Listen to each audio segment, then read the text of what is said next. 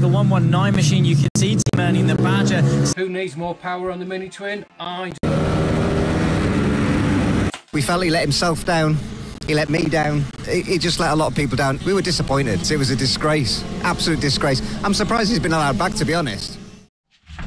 Okay, Mega Shed Diary, 21st of September again. I'm going to be fitting a new brake master cylinder on the 125.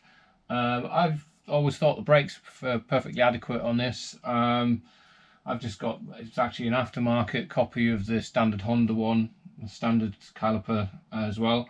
But I've been recommended that these Adelin Chinese master cylinders are good. So I've got one, it's a 14mm diameter one, it's the smallest of them, so it should have, that should make it longer travel, better mechanical advantage than a larger one basically. But they're about 60 quid, got them from Pit Bike Parts, Parker Racing, came with free stickers, Parker Racing, Adelin, just got them off eBay, so it's about 60 quid for that.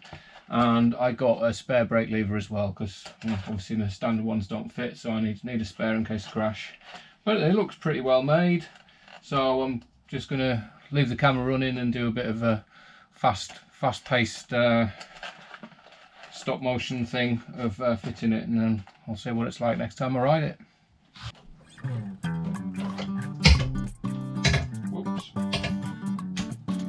It says that these can be used as a brake or a clutch, because you can swap them upside down and turn all of the bits round, so it'll go either way. Quite clever. Yeah.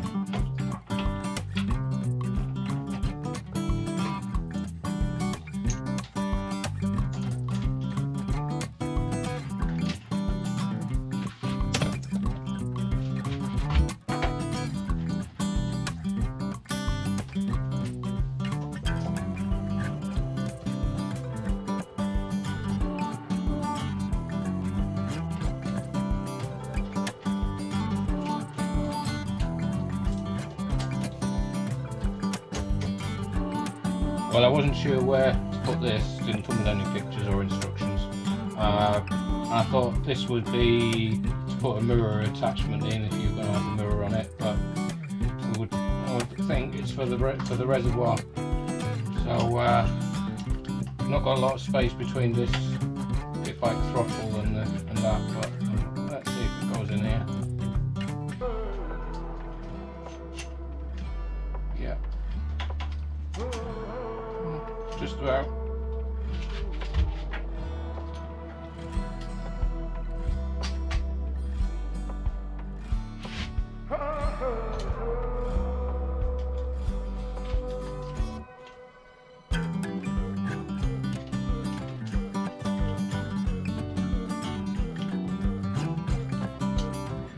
I think I missed a bit there, but I've had to juggle around to move it so I can fit in here. And now I'm going to have to take this bit off. Banjo bolt fit on the bottom here. You can see. It's going to get some gloves on and some brake fluid. Fresh brake fluid, freshish.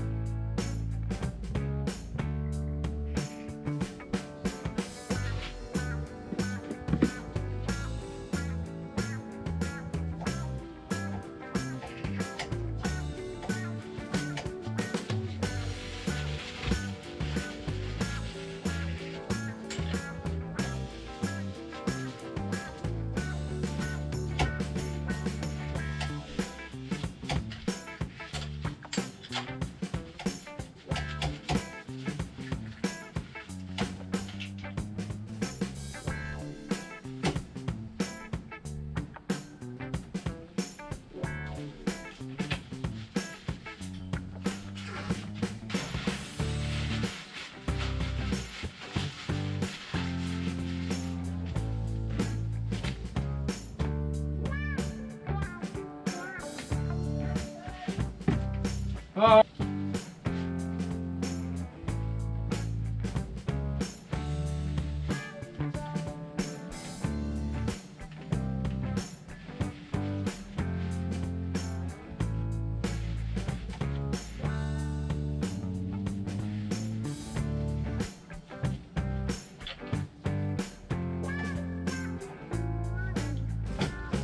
Well, that's looking good already.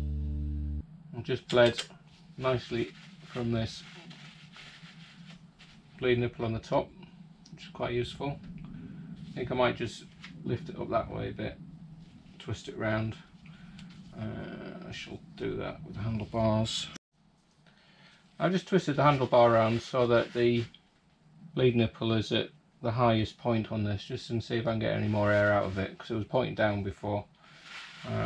Just see if that works. But I've already got good feel from the lever, and I haven't even bled the bottom of it yet.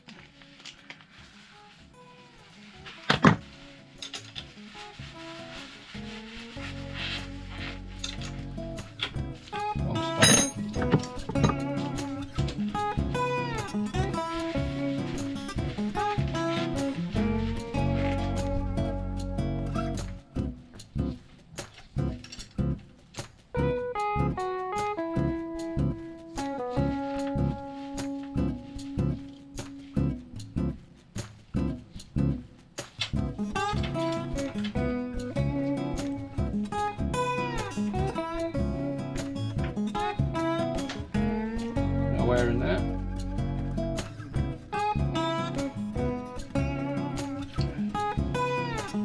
All good, top end.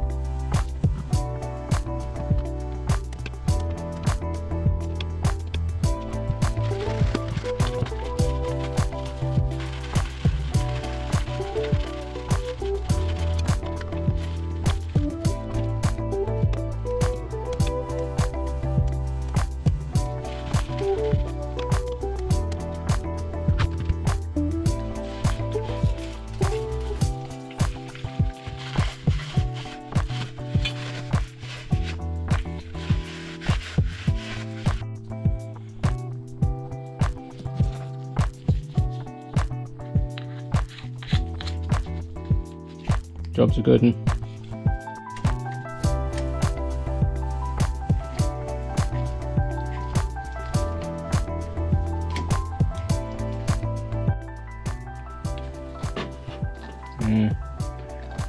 Bit tight there, might have to trim the fairing or move the angle of the cylinder. Actually, it's fine. Now I've got this, I've got it in the right place. Okay, I'm fairly pleased with that. Got the fairing back on, it just clears it. Feels good. I'll have to test it on the road.